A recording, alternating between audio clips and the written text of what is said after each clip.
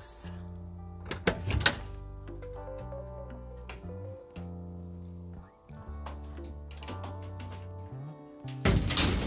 Starting to look a little bit like a jungle in here, and it's been about a week since our last update, and we've had a couple of days of warm weather, and the plants have really enjoyed that extra sunshine and have really started flowering. But you'll also notice the weather is starting to change, as you can tell with the change in these leaves in a tree in our backyard. So fall is starting to arrive, and the light we have in Whitehorse around the summer solstice, we have about 22 hours of daylight, and we're now just over a month after the solstice, and we notice the change in the evening light and especially the morning light, plus the change in the weather, which is more rainy and cooler temperatures, and you can see a bit more misty in the greenhouse. I'd like to show you some updates of our plants that I didn't show you last week, namely the tomatoes, the peppers, and the cucumbers, and the corn. We've had some developments there as well. So with the corn, we can tell it's gotten to be about 7 or 8 feet tall and has gone to seed. And I have been, as I demonstrated in other videos, pollinating in the greenhouse here by shaking the stalks.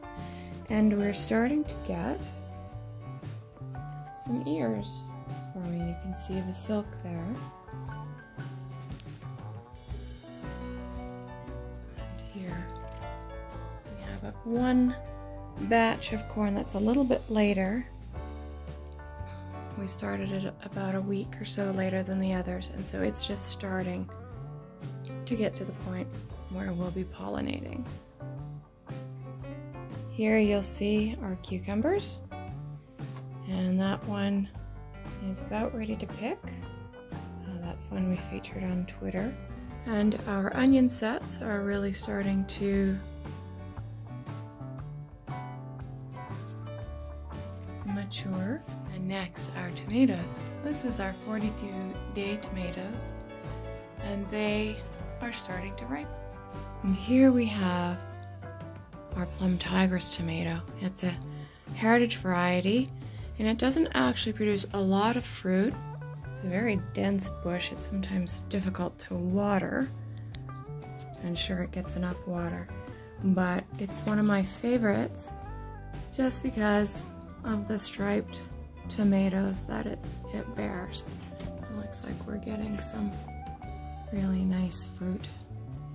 And these are the mystery tomatoes, the Borghese tomatoes. And they're not terribly happy. So I'm not sure that I would grow these again, but they are starting to get some fruit, and we will report back to you on what they're like. As you can see, the winter squash have really filled out, and with that last burst of heat have really climbed up these cages that we've trained them to grow up, and actually they've exceeded it. They have nowhere else to go. So I'll have to think up something for that. But we are starting to get some nice fruit showing. This is a Thelma Sanders, and it is like an acorn squash. Although it doesn't produce green fruit, it produces pale fruit. We're getting some female flowers on our Georgia Candy Roaster.